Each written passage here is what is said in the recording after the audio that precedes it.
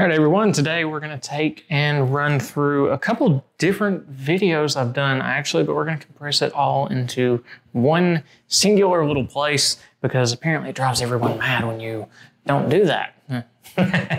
You don't like hunting through videos, I guess, and that's okay too. But what we're going to talk about specifically today is how to have that proper fit on your bridge of a nose on a frame that is adjustable, so that you don't have those annoying little pressure points or red marks or whatever the case may be that has driven you to look for this and hopefully find this video.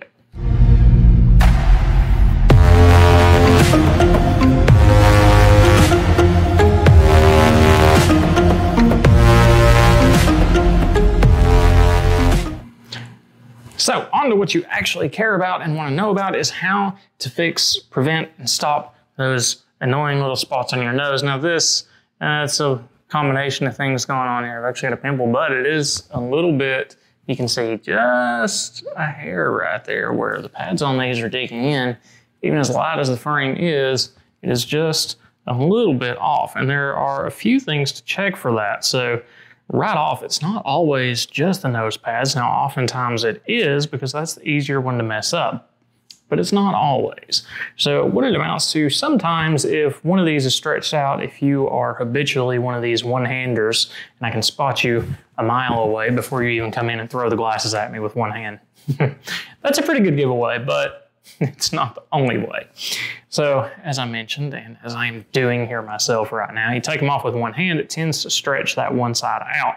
Now I am pretty squarely sure that that is about 90% of my problem right now, because we can also see if we look very closely that this one is out just a little tick. Now in this case, I don't think that's from the on and off because these frames are designed in a way that the titanium material here is going to give most of that. So it's not really that matter unless I've done something to these, thrown them across the room, stepped on them, sat on them, slept on them, some sort of combination of all of those things.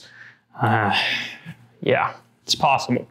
Anyways, so what we would need to do in that case is actually bring this in just a hair. Now I don't have my tools nearby handy right now. I haven't gotten all that down here in this new little cool studio area. Digging this. Hope you guys are liking the setup. We're gonna do some other changes here.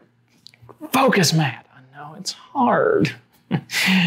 So the short version of that is we have a special tool that's metal right here, nylon on this outside, that allows us to really very easily get that pressure where it needs to go without damaging the frame. In this case, I don't have that, so I can't do that with solid freaking titanium by hand.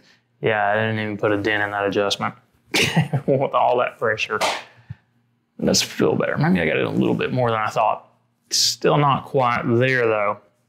The big thing, of course, if it isn't that, and the obvious mark there is if pressure is on one side, typically that's going to be the problem. If it's both sides, or you notice it really on one, but it's on both still, or maybe it's very obvious where the pad is making a mark, like I showed a second ago, where you've got that very obvious indentation there. So in that case, that means this pad is angled in at the bottom just a little too much. And this is all kind of intuitive actually. So you can see literally where the pressure is sitting hardest on the bridge of the nose. Fairly often we have thinner skin on the bridge, so it marks pretty easily, good or bad. It makes it very easy to get these adjustments right and get the pressure where it belongs. So in the case here where that's actually digging a little bit on the bottom, we would splay that out just a tick more so that top is in and resting more on the bridge of the nose. And you'll see, there you go. It's still just a little bit off, and what we can do is actually it's more the way it's resting versus the actual angle of it. So in this case, we would want to kick that bottom edge back in just a hair so it's not pushing up into the nose quite as much, and that you just kind of rotate there. Now, I mentioned in the original nose pad adjustment video that there are special tools for doing the nose pad adjustments. They're a little bit hard to come by, and they're fairly expensive. Even on the likes of eBay, you're not going to find one for under 15, 20 bucks. Now, if you're doing this pretty regularly, you're always messing up your glasses, it's well worth getting a nice set of pliers to just reach in, grab, tweak. Super easy, super simple. And some of the adjustments you can't even do without those. For me, that already feels a lot better. Now, I did mention my nose was already irritated a little bit because I do have this little guy going on, which is going to be a pain to deal with because I have to adjust around that on top of everything else, which is probably why I'm having to tweak this today. In fact, because you wouldn't think about it, but that little raised bump throws off the rest of where that pad sits, which is making it fall in a different way on the nose, causing that bottom edge to dig in. And it's great. Life's wonderful. Our bodies hate us and love us and all of those things. Now, the other side is, yeah, we don't have any sort of a mark. There's no kind of indentation. Everything's sitting nicely. Yeah, the skin, I can feel a little bit of difference here and there, but I've worn glasses for so long, maybe that's just the way it is. And my nose is greasy anyways. Maybe you can see that on camera. Shiny, right? Anyway, so that's kind of the key things to keep in mind with how the nose pads should fit. Now, if you're ever in doubt, this is kind of a good trick for playing around with it, especially you newer opticians. If you're watching this, or maybe you just like working on your glasses and you want to be an optician, who knows? I don't know why you're here, but a good little trick, and this is one somebody actually told me recently. I still think it's a little silly, but it works, okay? And that's, if you're ever in doubt on how to get the splay kind of right, you're looking for that baseline fit before you start tweaking everything else, your thumb is surprisingly a good place to start with. So you use our thumb as a bridge substitute, and you can see there it kind of works in the same way, and obviously this way it doesn't, and it's a little hard to flip around and do that on camera, but there you go. So you just sit it down right there at the base of the thumb, and you can see the shape is somewhat similar. So for learning to do it, it's a good starting point. I think real nose is still a little bit better for a variety of reasons, including the fact that most noses mark up pretty easily. So it's easy to see where the adjustment is right or wrong. And if you wear enough makeup, it's very easy to see, because when you put it on and you take it off, it's now marked to the nose pads.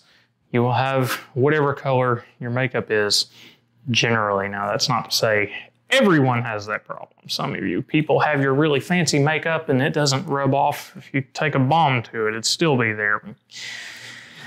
Yeah, anyways. I'm not gonna rant about makeup for an hour and a half, or 10 minutes, or 15 minutes, or 5 minutes, or anything of the sort. I just wanted to focus on proper fit and adjustment of nose pads on your glasses. And the same thing with acetate, you can tweak it a little bit, but the reason I've not done a video dedicated to that, it's a little more complex. To show it on camera is not the easiest. It needs to be done though, so I will work on that in the future. I've just got to figure out how I can do it in a way that's going to show up well, and you guys can figure out how to actually do it on the back end yourself. It's tricky, but we'll figure it out. One day, I will figure it out. I will do that video. That day is not today. Today is the nose pad day. But while we're here, I said we were combining two videos, and that is on the plastic frames. Now, they're not generally adjustable. As I mentioned, it is possible. It's a little bit more complex. It's definitely not something everybody can do, just because there's a lot more principle to keep in mind. Everything from the way the frame is made to the way the pad area is built up on the frame to what tweaks can actually change and adjust that. Now, some of it crosses over from the metal nose pads, but it's not as blank of a black and white thing as when people say a plastic frame either fits on the bridge or it doesn't. It's not necessarily true, and we've seen with some companies that take a little bit more finesse, like Leibach and York, in their designs for that ergonomic fit, it just fits a lot of people's bridges right out of the box. We don't really have to tweak much of anything, which basically says that most acetate frames can fit better than we let them. I don't know what their secret sauce is, but I swear I can put the same frame on like 50 faces and it still fits. I don't know. Yeah, it just does. I don't know. But I'll stop rambling about random frames and acetates and bridges and all sorts of weird things that make you guys crazy. If you've made it this far in the video, you're probably already a subscriber. If you're not, hit that subscribe button for me because you will stay up to date on really cool new videos. We're going to get back into doing more of the review videos instead of just the techie stuff. So there you go. I will catch you guys next time. Let me know what you thought of this video and if it helped you or didn't. Hopefully more help than didn't, but someone always proves me wrong. On that note, I will catch you guys next time.